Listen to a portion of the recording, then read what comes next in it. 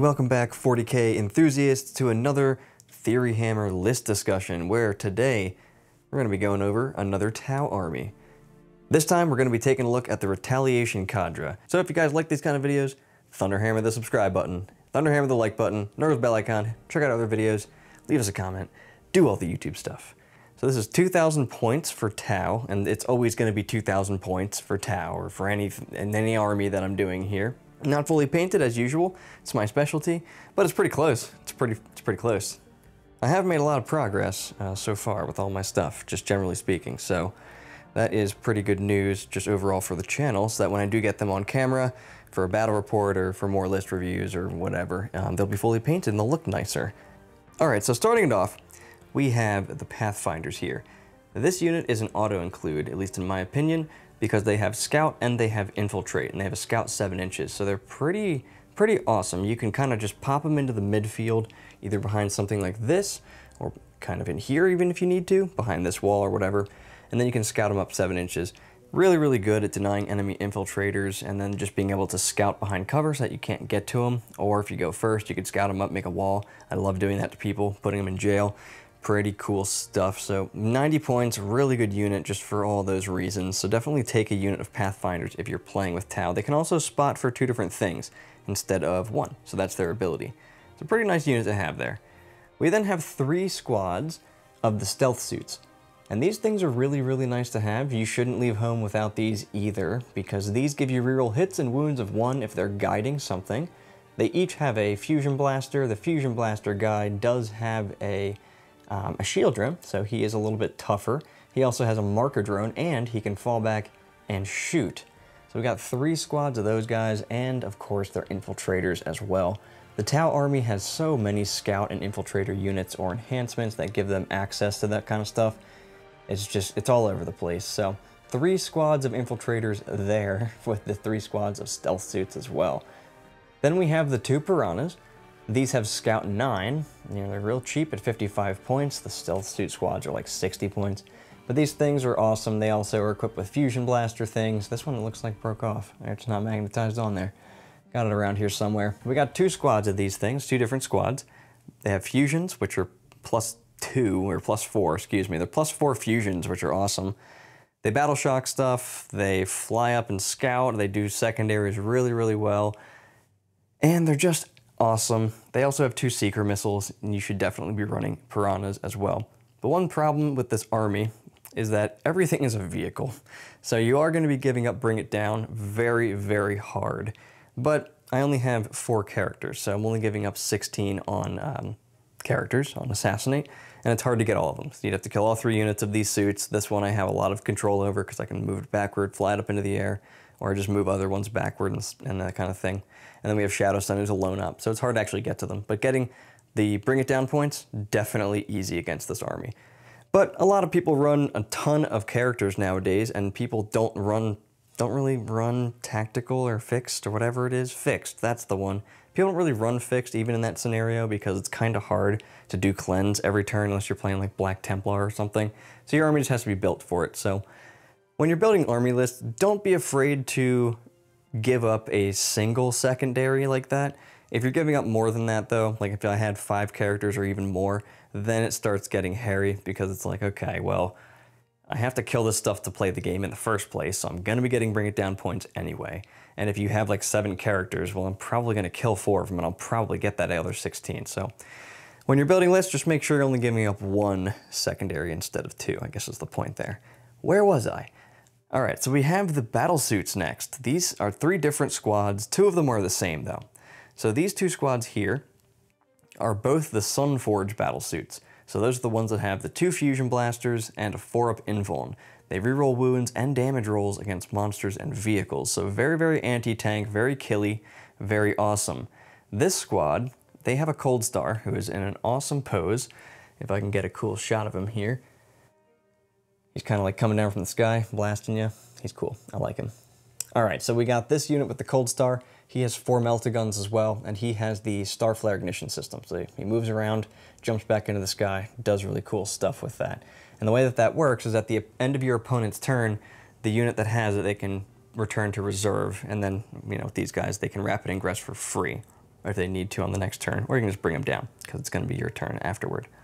So Starfall Ignition, very, very strong to do on this guy. The other unit is the same. They have the two melta guns apiece. But the difference here is that we have Farsight attached. Just because I have the model, I should probably run him as a coldstar as well and be a little bit better. But it is what it is. He gives the unit +1 to wound. So now these melta guns are +1 to wound and rerolling wounds and rerolling damage. So also a very, very nice unit to have. And they have a 4-up invuln.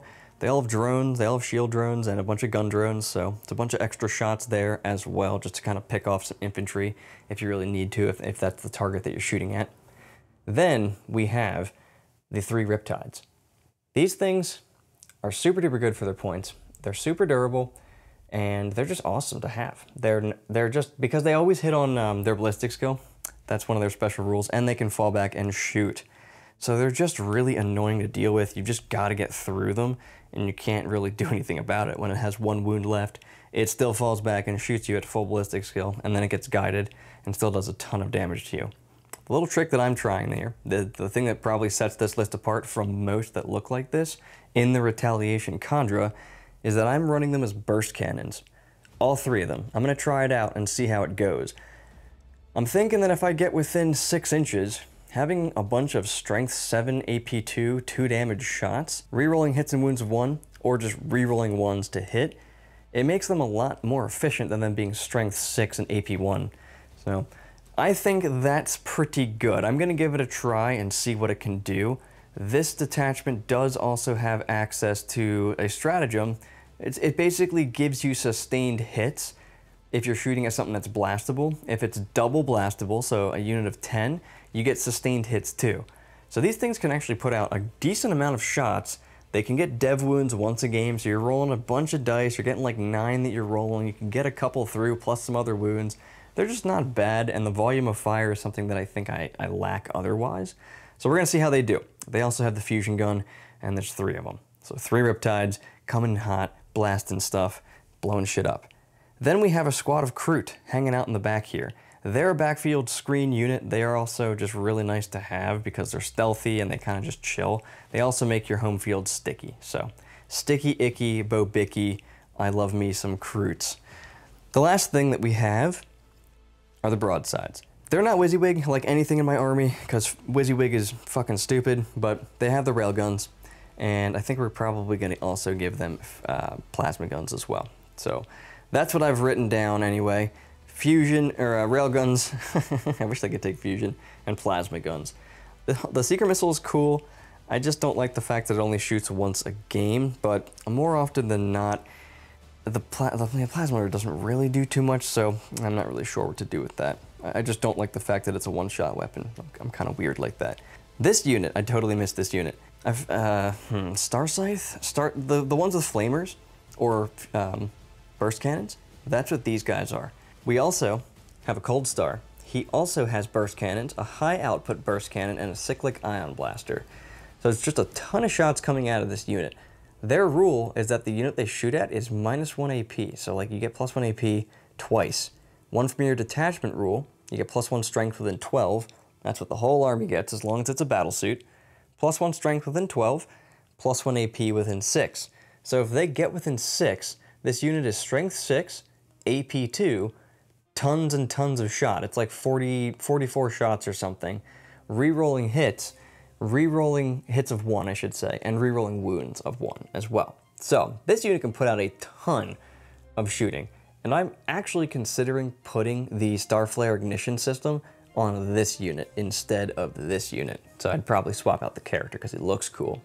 But yeah, this unit being able to fly, and it also makes them more durable because they do not have an invuln, so that's a way to keep them safe, because if they're kind of behind here, you fly them up 12, shoot stuff, or you're flying them that way, shoot stuff back there. And they're not as effective over on these kinds of, this is very open, so I'd like them over here. But you're moving either this way or this way, killing something and then jumping back behind terrain over there, so that's an option as well.